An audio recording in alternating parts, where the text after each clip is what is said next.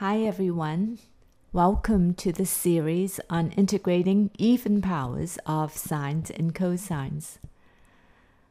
I'll illustrate the method using these three examples. The method is to reduce the even powers as much as we can.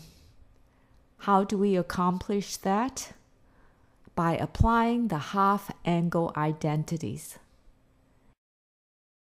Notice that immediately reduces the power by half.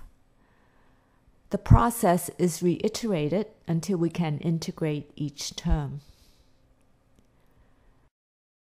The sine double angle identity provides a nice shortcut in complicated cases. You'll see what I mean later. In this lesson, we will focus on the strategy only. Here's the first integrand. It can be expressed in terms of cosine 4x, right? Yes, because it is 1 minus cosine 4x over 2. Those two terms we can integrate. Easy enough. How about the integrand in example 2? Let's stare at that for a minute. Does the product look familiar? Can you relate that to sine 6x? Sure, sine 6x is 2 sine 3x times cosine 3x. That means the combined fourth power reduces to a second power. The problem is now similar to example 1.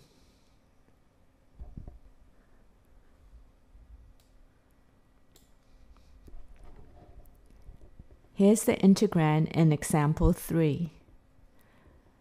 Okay, we see all even powers. The first question we should ask ourselves is, can we apply the sine double angle formula? Well, in this case, it is not as obvious, but the answer is yes. Why? Because the cosine fourth can be split into a cosine squared times a cosine squared. Once we do that, the sine double angle ID can be applied. The leftover cosine squared x can be expressed in terms of cosine 2x. The resulting math is still sort of messy, but this is definitely the quickest way to solve this problem. We'll go through each of the above examples in the next lessons. See you then.